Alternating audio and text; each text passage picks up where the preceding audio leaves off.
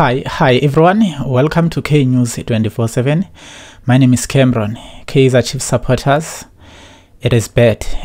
So I think we must have this conversation.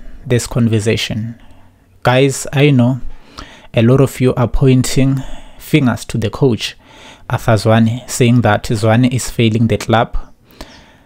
I agree. I can say 60% agree, but the other 40% I disagree, because he's not the only one. He's not the only one who is creating this failure. So also the players, they also have a hand in that. Also these players, we need their confidence. We need their strength. Stinga mindset yabo, but it looks like they are not willing also these players to give their best. Look at Abu Sitebe, look at Abu Mat. I know the changes, my substitutions were wrong, totally wrong. I'm just referring to the recent game that we lost against Elementville Golden Arrows. So players are being placed in wrong positions, like Abu Patu said on Nange were supposed to replace Usitebe, because these two people, they play similar football. So it was unnecessary that what created a gap in the midfield. Ukuthi phume umduduzi Shabalala and then bafake uNange, because besekune hole.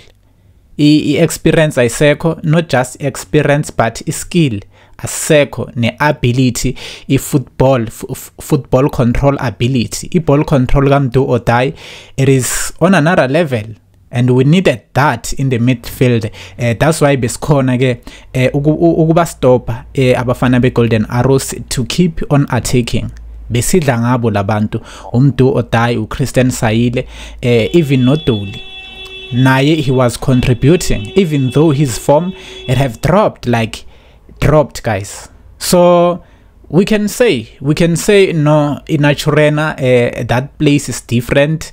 If a good player comes to Naturena, agasabi na those abilities beka nawo makadlalela le club le bekadlalela yona. Looking at Ashley Dupres, looking at Kama Billiard, looking at Kigen Doli. These players, they were best, they were excellent players. Gumamelodi Sundowns, Stellenbosch FC, but when they comes to Kaizer Chiefs, to Naturena, they drop the form. Maybe it's because of some spiritual things that are involved. Maybe we can count something like that, guys, because it's impossible. Look at these injuries. All the best players are injured. We can blame our back for yesterday's match, but come on, guys. We had no one. Frosler, Solomons, Matoho, all of them are injured. So just imagine Dove Edmelson. Like umuntu esithi ngaye, that person gets injured. Also umdo or die got injured naye. He just came back. At least we were lucky we had umdo or die who came back from the injury. He recovered faster. So I think there's a problem. There's a problem spiritually that needs Mutaung himself to fix it. As nje, there's a news circulating all over the internet. There's Inyanga, a traditional healer, who advised Mutaung to do the right thing, to honor ilento lena unene amenzela umsebenzi, because they say he's not happy. Nene is not happy where he is. So khona something ekumele yenziwe, I believe, guys, because after seeing all the terrible things in Kaizer Chiefs, I can believe. And another major thing apart from spiritual beliefs and stuff, I think this family business thing is killing the club. This family business and friendship, it is killing the club, guys, because we can't employ, we can't get coaches, we can't get proper coaches. Technically, you can't get anyone technically who is highly experienced, who can help the team go forward, because it's a family business. They think Bobby will do it. Kaizer Jr. will do it. Arthur is just a family friend. That's the reason he got the job of being a coach, I think, because he's just a family friend. They've been there for a long time. So he's like a family friend. So that's why the club, they are not going anywhere. They are not going anywhere, guys. And the one thing I can promise you, if Kaizer Motaung passed away, that's where we'll see the horror. Because it will be the end of Kaizer Chiefs. He's still alive now, but still you can see the management, they are failing. I can say big up to Jessica Motaung. She's doing a great job in promoting the brand. She's doing an incredible job. But in terms of Abu Bobi, come on, I don't see their job. I don't see their job contributing to the club. I don't see anything. Because they're even failing to give us Dr. Khumalo. Guys, technically, we are weak. We are poor technically. Yesterday, guys, we've lost against Golden Arrows because technically wise, we are not good. Arthur Zwane, he's just there alone. We can blame him, but I think he needs assistance. Because if you can look at our competitors, Mamelodi Sundowns, they now have 4 coaches. Just imagine 4 coaches. The club that have been dominating the DStv Premiership for the past 5 years. Even now they are still dominating. They have 4 coaches. Just imagine.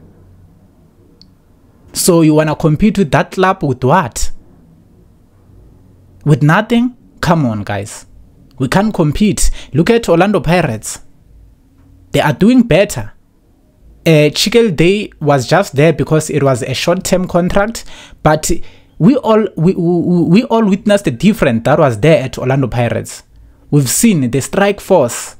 Abo Monapole Saling, they were managing, they were able to score because there was an assistant from the coach, a striker coach. Why can't we get that? Come on, guys, we are lacking technically. We are lacking and we want to compete. I don't understand. How can we compete while we are not equal? We are not trying even our best to make the equation balance between us and our competitors. Guys, we are the biggest brand, but we are failing. We are failing, guys. We can't even sign quality players. Look at Bimenyimana. That guy is dead. For me, I don't count Bimenyimana, guys. We can say he need assistance, but as a player, sometimes if you can see that you don't have assistance, do the job yourself. We see best players in the world, Cristiano Ronaldo, Messi, Neymar. They do the job if they see that there's no assistant from their teammates. They can mark the ball and create scoring opportunities. But looking at Bimenyimana, you don't do that. Lo muntu angaqale umale phambili abe offside. And then Peli Mesh, he got 2 touches. So that's useless. As a player, Noma is striker, don't think like if you are a striker, you are not allowed to mark the ball. No. If these players, they can remove that mentality of that, okay, I'm a striker. So there's a defender. A job of a defender is to mark the ball. So I can't do that also because I'm a striker. I think they have to remove that type of thinking. Maybe these players, they can do better themselves because they are poor, guys. Abu Sitebe, Abu Mat, Westpart Umat, he can't take responsibilities. He's afraid of being in charge, Umat. As a midfield, you must be free to play football because as a midfield, you are an engine. You are the one who is controlling the game. You are controlling the tempo of the game. But looking at Yusuf Mat, he's afraid to take that responsibility. And it is his job. It is his job. We have players outside Abu Matlo, Abu Mahlatsi. I don't know why the coach is not giving those players an opportunity.